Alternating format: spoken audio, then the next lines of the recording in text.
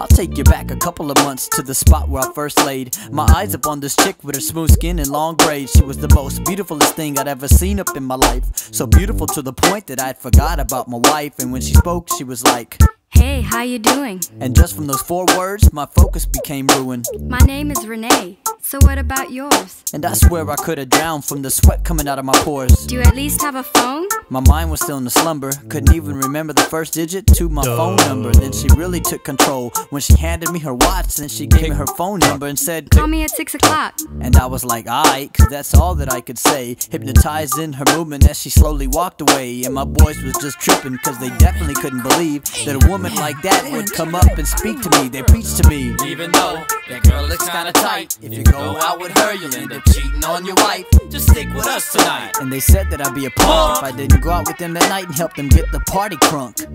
So you see, Colcutt's found himself in a little dilemma here. What would you do if you were in his shoes?